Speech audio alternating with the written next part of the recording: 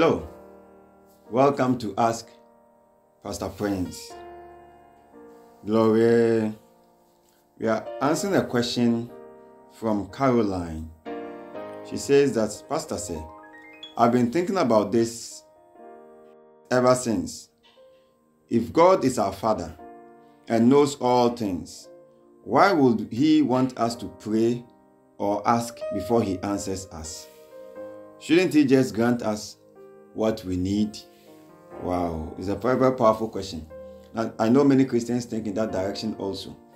But Christianity is our expression of faith in God through our Lord Jesus Christ. So when we say that you are born again, it means you have expressed your faith in God, who has become your Father, like you said, through our Lord Jesus Christ. It also means that you have believed with your heart unto righteousness and you've made a confession unto salvation. That is an act of faith. And because you have done that, or when you do that, every spiritual activity or engagement you are involved in, you need to do it by faith. You need to express faith. See, so the scripture says that the just shall live by faith. The scripture says, for we walk by faith and not by sight. See, so once you get born again, your life is a work of faith.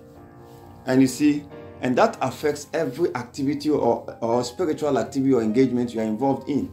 For instance, if you are giving, your giving should be done out of faith, out of your faith. You can give your last, you can give what is your best. But you see, that giving is an expression of your faith in God, in His word. You have seen what He has said, you have faith in Him, and you are acting accordingly. See, so you can, because of that, that means that you are expressing your faith in Him, in His word. See, so every aspect of your life should be an expression of faith. And you see, that is the reason why God doesn't just say, oh, this person needs this, so let me give it to him, even though it's our Father. It's just like salvation. God knows everyone must be saved, but He doesn't impose salvation on anyone. He expects that person to express faith in Him. And then when that person expresses faith in Him, that person receives salvation. The same in prayers. Prayer is an act of fellowship. And this is very important. It's an act of fellowship by which we express our faith in God, in God's ability to hear us. It's an act of faith where we express our faith in God's ability to hear us and God's ability to communicate to us.